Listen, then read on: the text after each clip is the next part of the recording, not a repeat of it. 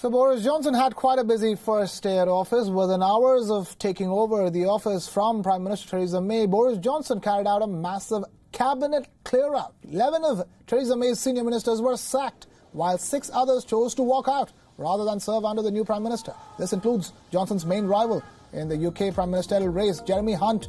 Announcing his departure, Jeremy Hunt said that he had been offered an alternative role, but he had turned it down. Defence Secretary Penny Mordaunt, a leading Brexiteer, also announced her departure. What's interesting to note is that about a quarter of Boris's cabinet are women. 8 out of the 31 positions have gone to women.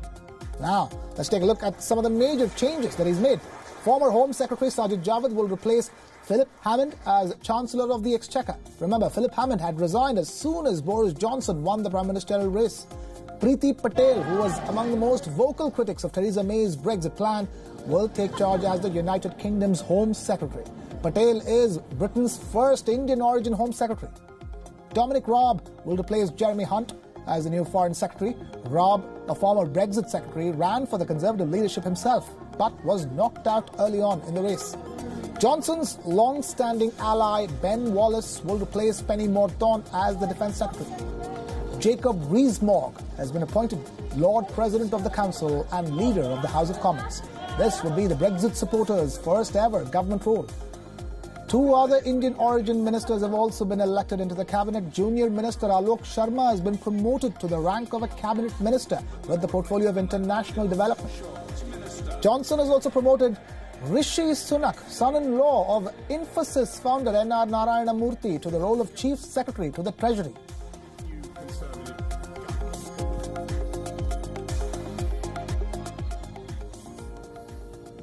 And we have our correspondent Ollie Barat joining us live from London. Ollie, what a first day it has been with Boris Johnson in the hot seat. Lots to talk about. We'll begin with the cabinet reshuffle, which has raised many an eyebrow. And then, of course, talk to us about him hitting on the 2 things that he's known for. One is Brexit and the other is immigration.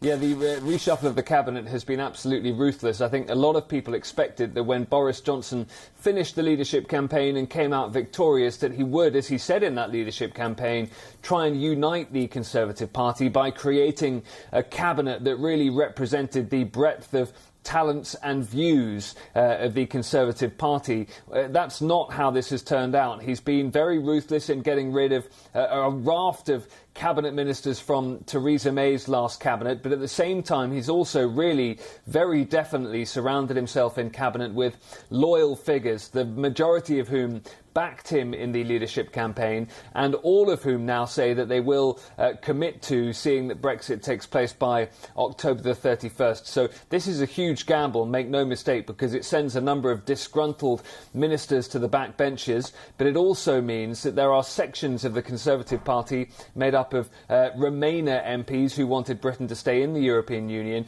who are really troubled by all of this and maybe now less inclined to back him if and when he gets a Brexit deal to Parliament. Talking about Brexit deal, I don't think Boris Johnson is even interested in one at this point in time, Ollie, because at this point in time he has made it very clear that he is preparing for a no-deal Brexit.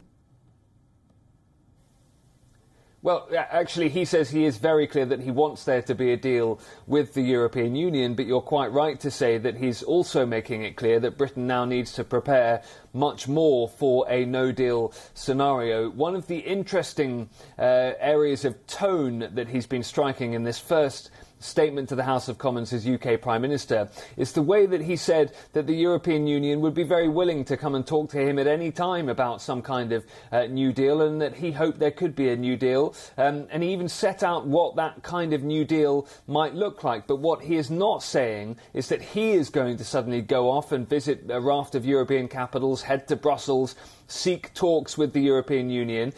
He's almost saying, you guys need to come to us and make us an offer. At the same time, the shape of the deal that he set out in this House of Commons statement looks like the kind of thing that the European Union and member states have said repeatedly they will not countenance. They won't even begin negotiations on the type of deal that he is setting out. So certainly he's setting out a pretty firm position. Whether that's because he hopes to meet in the middle in the end or because he's purposefully heading towards a no-deal Brexit is harder to define.